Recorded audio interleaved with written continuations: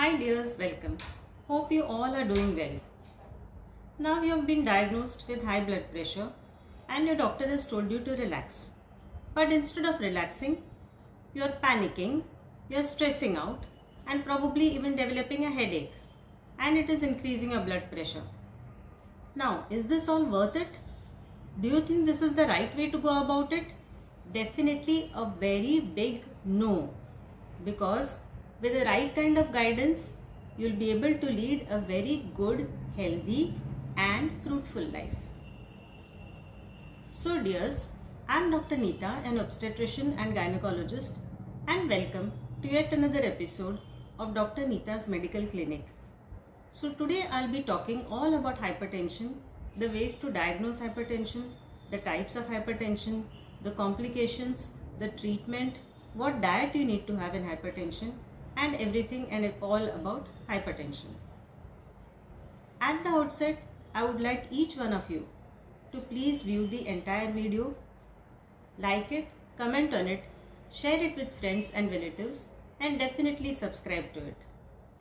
Now, subscription is absolutely free, folks, and it would mean a lot to me. So without further ado, let's delve into the video.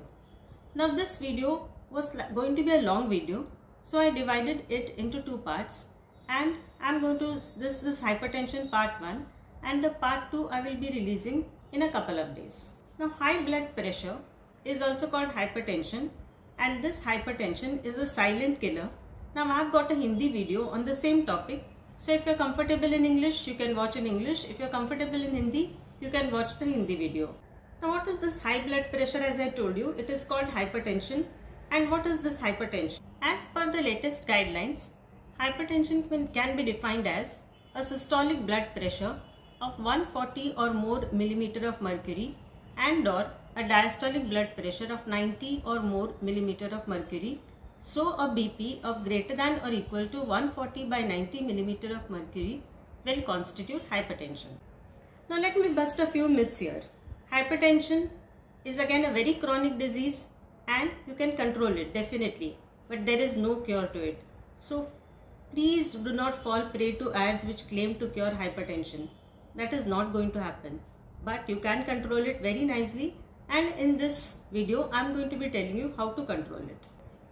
Now another thing that I have observed is that a few patients, they record their blood pressure at home, and only if their blood pressure is high they will take the medicines, or they will not take the medicines. Now this is a very wrong way to go about it.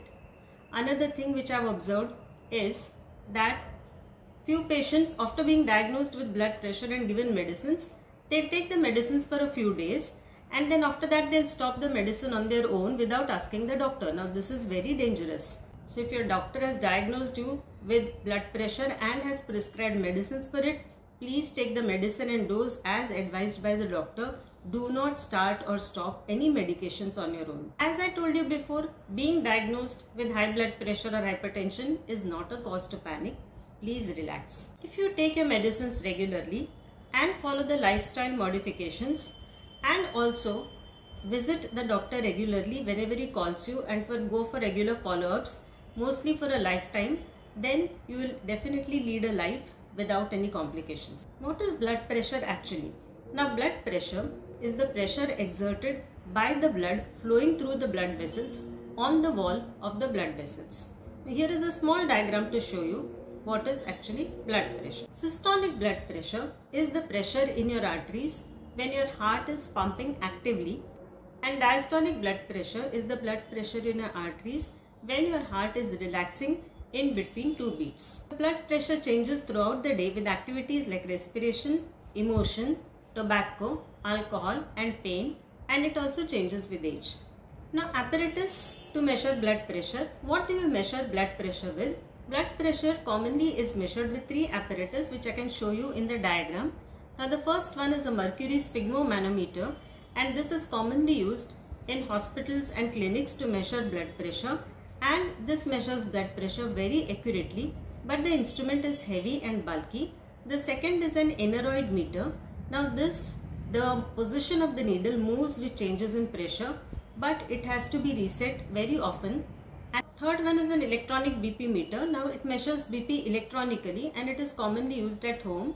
and this is the apparatus. Now if you buy this, the people who have high blood pressure should buy this and keep it at home. But first you take it to a local doctor and check it with the local doctor's BP measuring instrument to see whether it is recording BP accurately. Now in a short while I'll be showing you how to record BP with the help of this electronic BP monitor. Now to record BP at home, you have to follow a few steps to get your BP as accurate as possible. Now the steps are: 30 minutes before the test, avoid alcohol, smoking, caffeine or any exertion. Sit quietly for 5 minutes with your feet on the floor and your back supported. The room should be warm and quiet. Push your sleeves up, but if your sleeves are tight, then let the sleeves be as it is. And then you have to wrap the BP apparatus around your arm, either on your bare arm or on your sleeved arm. Keep your arm straight and at heart level as much as possible. But if you are in supine position, that is if you are lying down, then your hand is automatically at heart level. I'll be showing you how to take a BP measurement with the help of this. So you have to put this here.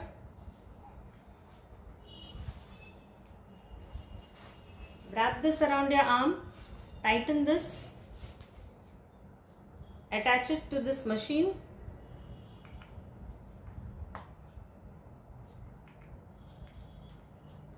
Start the on button. So this will just keep, the cuff will keep on inflating and it will bring a pressure on your arm.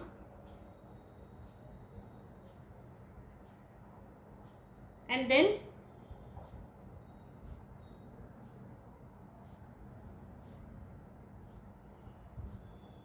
within a few minutes it will show your blood pressure.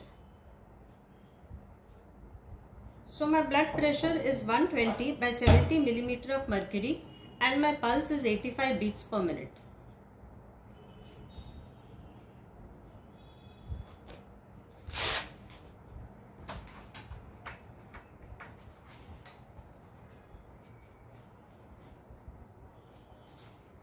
Now as I took the blood pressure, as I mentioned, you will keep the cuff on and you will take a total of 3 readings and then you will take an average of the 3 readings. If the reading comes high, then relax for 5 to 10 minutes and repeat the reading.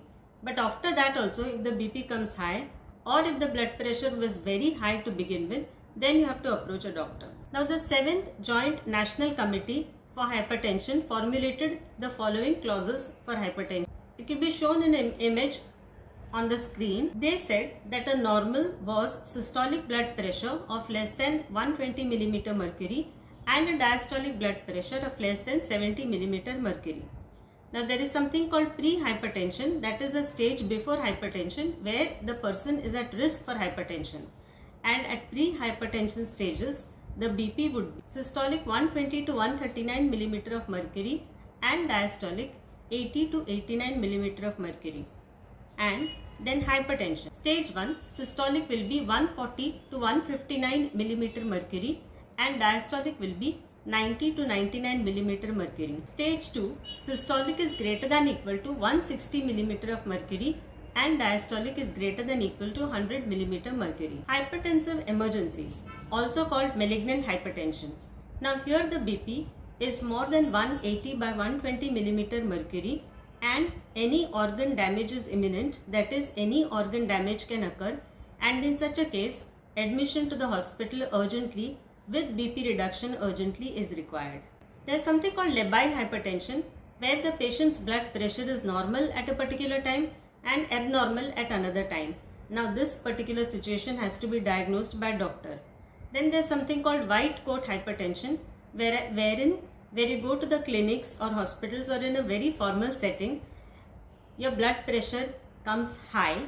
Now the white coat refers to the white apron which is worn by the doctors, and so in a formal setting your blood pressure comes high, but when you are at home casually relaxed, then your blood pressure is normal. Again this has to be diagnosed by a doctor. A word of caution here, those who are relying on electronic blood pressure machines at home to record their blood pressure, do visit the doctor once in a while to get your BP recorded by the doctor's machine. And if you are a patient of high blood pressure or hypertension, then do get it frequently checked by the doctor.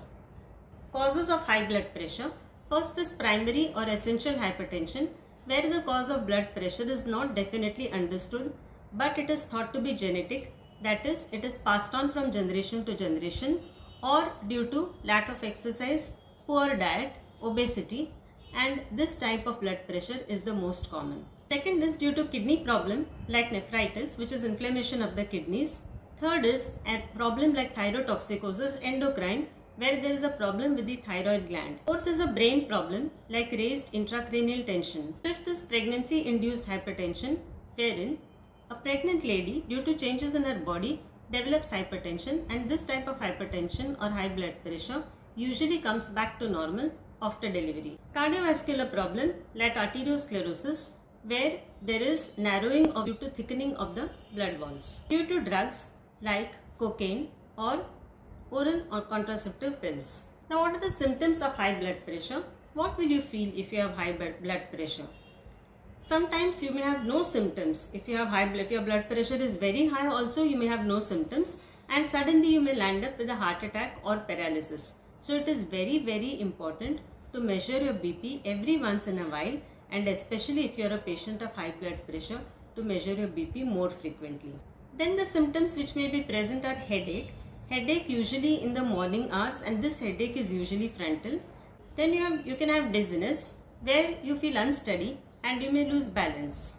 You may have epistaxis. Now, what is epistaxis? Epistaxis is bleeding from the nose, where due to increased pressure in the capillaries of the nose leads to breakage of those vessels, and so there is bleeding from the nose. If the heart is affected, breathlessness on any physical activity, chest pain or palpitations may occur. And what are palpitations? Palpitations are that you will usually start feeling the heartbeats which a normal person would not feel. If kidneys are affected, then bleeding in urine, protein in urine, edema of the face or edema of the feet, that is swelling of the face or feet, could occur. If eyes are affected, sudden blindness or blurred vision may occur. Weight gain or weight loss may occur if any endocrine problem is causing the high blood pressure. Weakness and joint pains may also occur in some cases, and sexual dysfunction, if the blood pressure is high, may occur. So this is it for today, folks. I'll be coming out with another video for the second part of hypertension in a couple of days, because it would have been a very long video otherwise, and reminding you once again to subscribe. Take care of yourself, be healthy, be safe. Goodbye, dears.